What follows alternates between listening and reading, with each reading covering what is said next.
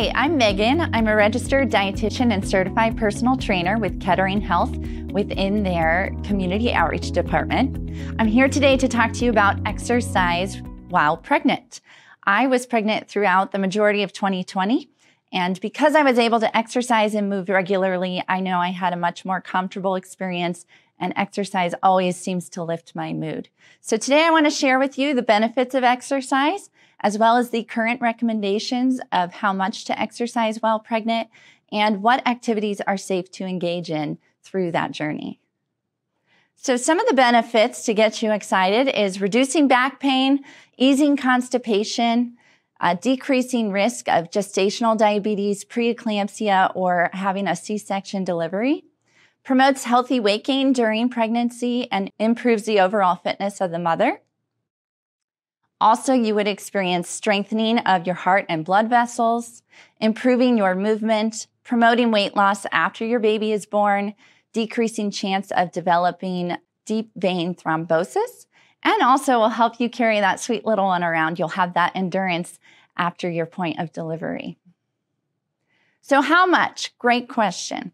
150 minutes per week of moderate intensity exercise is what's recommended. You could break that down into 5 30-minute exercise sessions per week, or break it down even further, doing a 10-minute workout, like a walk, 3 times a day, 5 times per week. So it doesn't matter where you are in your endurance or workout journey. You can start while you're pregnant, but slow is pro. So start slow and build up. Whether you were doing resistance training from the start or that's something that's new to you, once you are comfortable, you are capable of bringing that into your workout regimen. Try to get 2 to 3 strength training sessions in per week throughout your pregnancy. As always, please consult your physician before engaging in any of this physical activity. It's very likely you'll be able to continue or maintain your current workout regimen.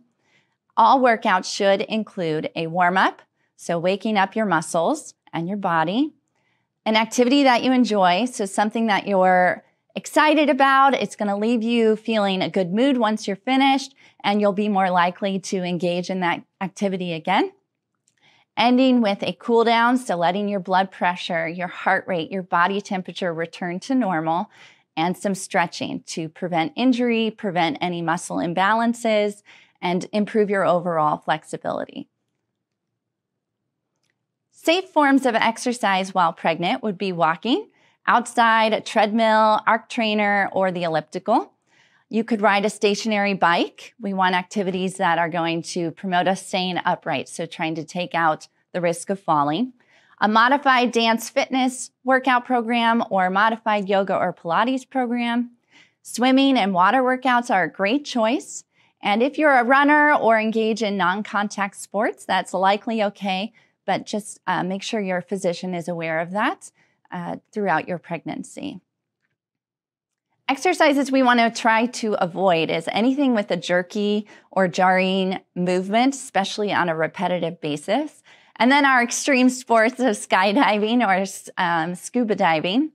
Activities that have risk of falling, so water or downhill skiing, horseback riding, outdoor cycling, and also be careful of extreme temperatures. So if it's extremely hot outside, try to pick a time of day when you would be less exposed to the sun, or just go out for a shorter period of time. Also avoid hot yoga and hot tub situations throughout your pregnancy.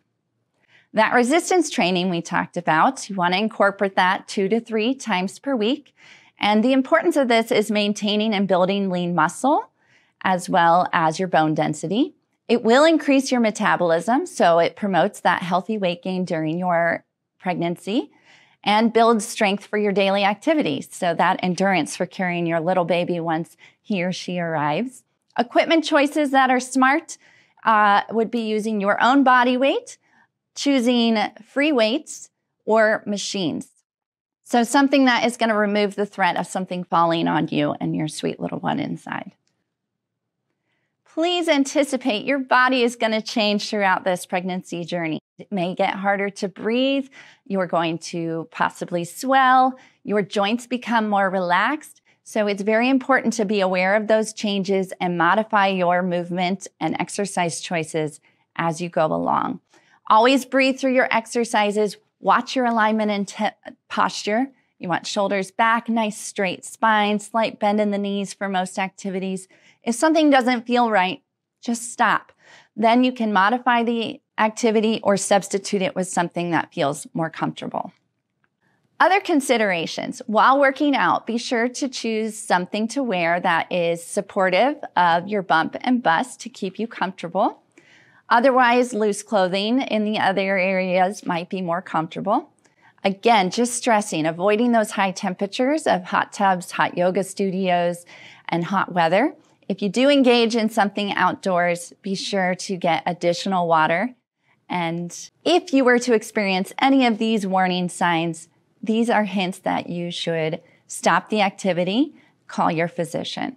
Shortness of breath, feeling dizzy or faint, chest pain or headache, muscle weakness, calf pain or swelling, painful contractions of the uterus, fluid gushing or leaking from the vaginal area, vaginal bleeding, or something just feels off. In that situation, choose to stop the activity. So that wraps up talking about exercise while pregnant. There are plenty of benefits. I hope that you enjoyed getting some of the recommendations of activities that are safe to engage in. And if you have any further questions, you're welcome to call the number on the screen. Thanks for tuning in with Kettering Health today.